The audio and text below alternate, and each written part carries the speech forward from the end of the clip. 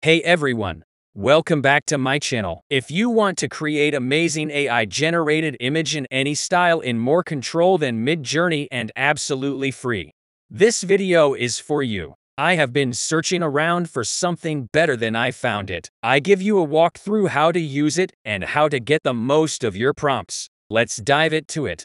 This is Leonardo AI. That is really cool. To get Leonardo AI free access, we have to create a Leonardo account first. Let's do it together. The first step is to visit the Leonardo AI website. So, open up your browser and type leonardo.ai. Now, click on the Get Early Access Now button on the home page. Next, you need to enter your email address. Type in your email in the email area. Then choose Count Me In from the menu to sign up for the Leonardo AI whitelist. Now, you'll see a Join Discord button. Click on it to join the Leonardo AI Discord server. Follow the instructions on the Discord server to set up your account. You will be asked to choose a language and to provide some basic information. Next, choose your course of action for Leonardo AI. You can select from the options given on the Discord server. Now click on Priority Early Access in the Discord server.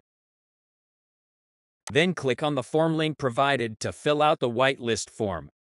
On the form page, check the box to indicate that you have joined the Leonardo AI Discord first. Then enter your Discord username and your email address. Also, enter your first name and choose Submit. Great, now we just have to wait for approval. Within 24 hours, you will receive an email from Leonardo AI notifying you that your access to the platform has been granted. Okay, once you've got this email, you actually need to sign up. Make sure you use the same email address that you used when you clicked on the early access. When you first visit the Leonardo AI homepage, you will see the homepage with some examples and the community feed. This is where you can view some of the recent designs of other users. In the personal feed, there's nothing here yet, but when you produce some content, this is where it will show up.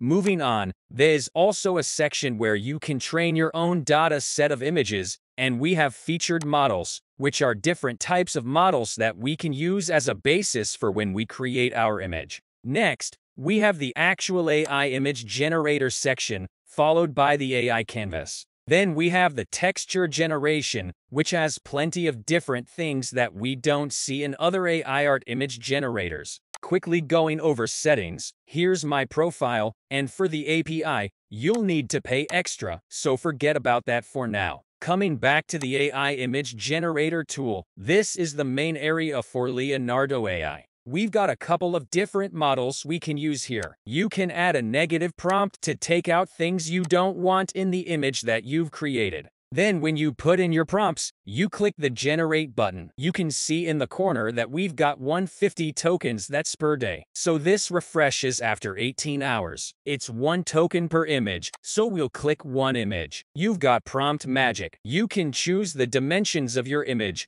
and you've also got the guidance scale, which creates the image based on how loosely or tightly you want to use the prompt. Next, we've got a couple of advanced options here, followed by the Leonardo AI image-to-image and image-to-prompt section, which is quite advanced. We'll just show this briefly, but we won't really go into it today. Now let's actually go in and do a test prompt. I'd like to create a Space Warrior mage character, full body, with a gradient background. To do this, we'll navigate to the image generation page and prompt the AI.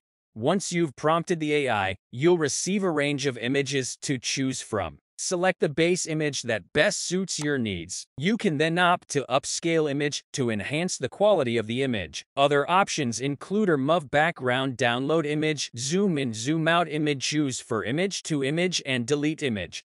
Once you've selected your preferred image, you can begin to fine-tune the results. One way to achieve this is by using the image-to-image option, which allows you to activate an additional prompt to accompany the text prompt. Next, play around with the initial strength to create an image that's faithful to the input image, but also creative with the results. For example, if you'd like to create a space monkey mage character, full body, use an init strength of 0.5. You can adjust the init strength to produce more or less variation in the results. You can also use the guidance scale to make the AI more or less weighted to the prompts you use. For instance, if you'd like a smiling space monkey mage character, full body, use a guidance scale of 10 by 20. If you want the AI to move away from the prompt, use a lower guidance scale, such as 3. And that's it. With these features and options, you can create a vast range of digital assets.